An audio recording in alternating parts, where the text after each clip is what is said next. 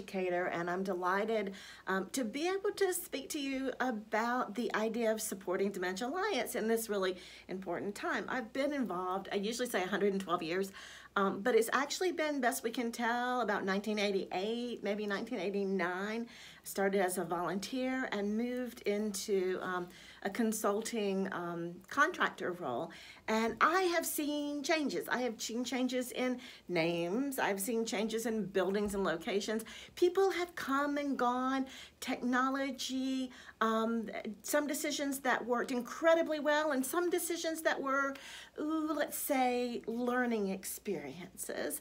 But overall, this has been a very fluid, dynamic, responsive organization that's responded to what we're learning about dementia and about being an effective care partner with a person living with dementia.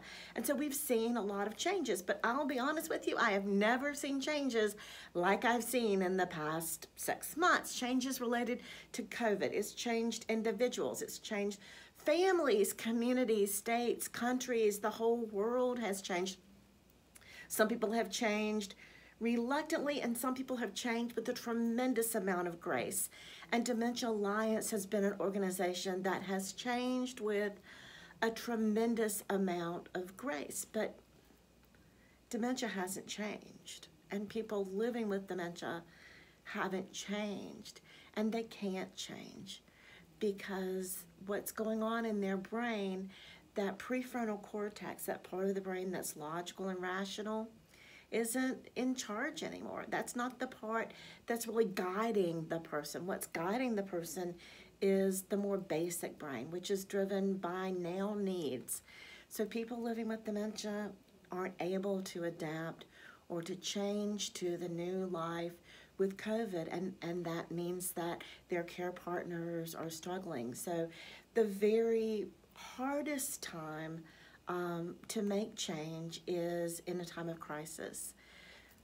The hardest time to be flexible and adapt is during times of crisis.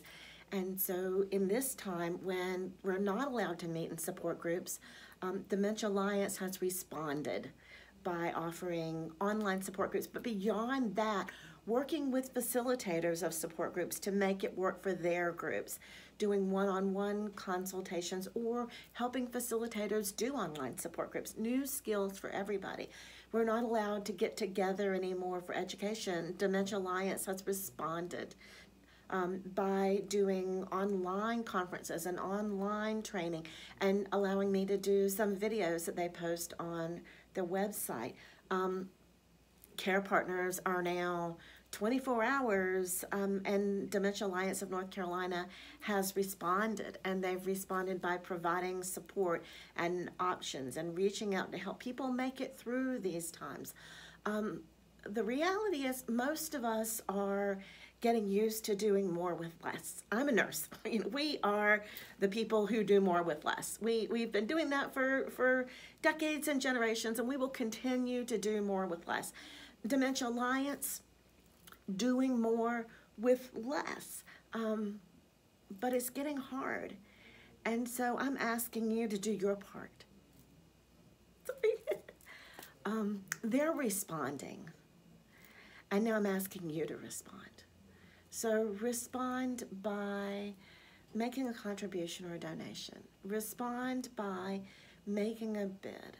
Respond by staying active on their social media sites and encouraging others to support so they can continue to respond to help people living with dementia in North Carolina, to help their care partners, to help families, and to help all of us who care about people living with dementia.